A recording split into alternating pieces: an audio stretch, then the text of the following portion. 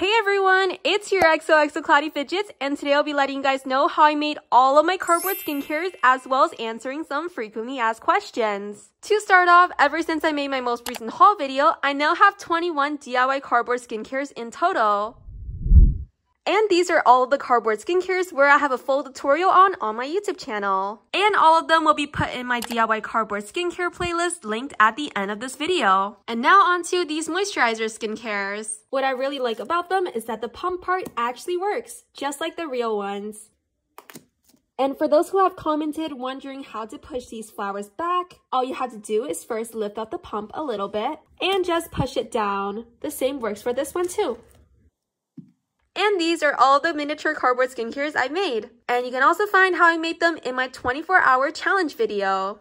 And these are all the cardboard skincares where I'm still working on the tutorials for. And in today's video, I'll be letting you guys know how I made them all. And let's start off with this DIY Glow Recipe Toner. I've gotten many questions of what the plastic film I used here is, and you can find this type of plastic in takeout containers, recycled bottles, and of course, plastic film from packagings. And I made the inside and the lid with colored paper, along with a tube of plastic and swirls of hot glue around it. And last but not least, I wrote the label with a pen and taped it on. Next, moving on to this body cream inspired by Sol de Janeiro. So here's what it looks like when you open it, and I have air dry clay on the inside. So I made this lid with cardboard and also drew the labels on it. Here's what it looks like. And on the inside, I hot glued them together. Then for the base, and I've actually made it by rolling a piece of cardboard. And I've also added air dry clay on the base to give this rounded base. Here's what it looks like on the side, and I've also painted everything with acrylic paint.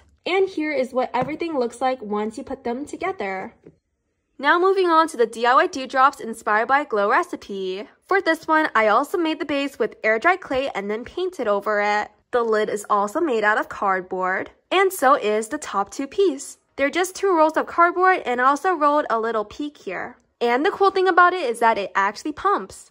And this is because once you take the top piece off, I filled the inside, which was empty before, with stuffing. And this is the stuffing I've used. It's the type of stuffing that you can use to make stuffed animals, and it's called polyfill. And because I added stuffing, it is really bouncy, so it can bounce the pump part back up. So once you put on this pump, it starts working.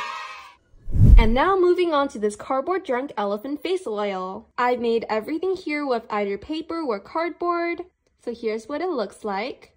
And you can also twist off the cap. So for the base, it's 4 pieces of cardboard along with one at the bottom and one with a hole at the top. And this again is a plastic tube I made at the top. And it's pretty similar to this Glow Recipe one. And now for the top part. It's one roll I made with cardboard and another roll on top. And this one is just a little plastic straw, along with another small piece of plastic that I placed inside the straw to make it look like a little drop.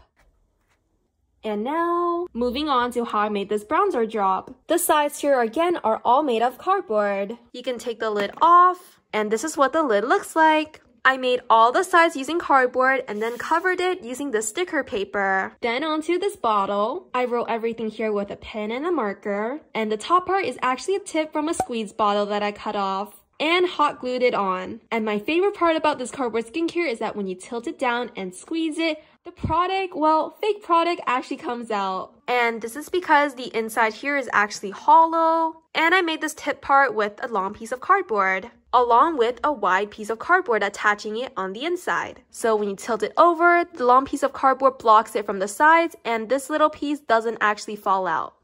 And this is what it looks like. You can put the lid on, and here it is. And now moving on to this Rare Beauty inspired cardboard blush. This part is from the same type of plastic I've used from the Glow Recipe bottle, and it's a similar concept since the inside is also made out of paper. Then you can also open the blush and take out the applicator. So here's the applicator. I made this part with cardboard and here as well. And I just wrapped it over with some gold sticker paper. And now on to the applicator. I've gotten a lot of questions on how I made this part. So as mentioned before, I have this polyfill stuffing. I took a little piece and hot glued it in a little circle, where I then hot glued it on top of here. And for the shape, I just used a pair of scissors and trimmed it. And you can color everything here with acrylic paint or nail polish to enhance the applicator texture. And here's what it looks like up close. And I've seen a comment saying that you can also use a Q-tip if you don't have polyfill, and I definitely recommend it as well. And now, I've got many questions of how I made this. And for the base here, I just made everything out of cardboard as usual, then roll everything with a pen and markers. And now for this part. Since you can also twist this part up a little just like the real product. And for here, if I take it apart, I made this part as the base. And I know it's pretty rough since I'm still trying to find the best way to make it for a tutorial in the future. So basically, I trimmed the side going this way and then on the other side, another one as well. And this is what it looks like. Then for the top part is two separate pieces I made with cardboard. One is the blue square piece around and one is a little blue square piece in the middle.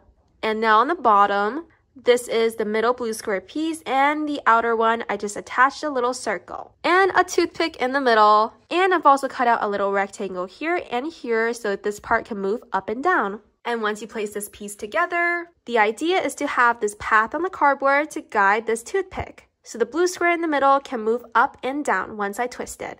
And once you place it back, it's something like this.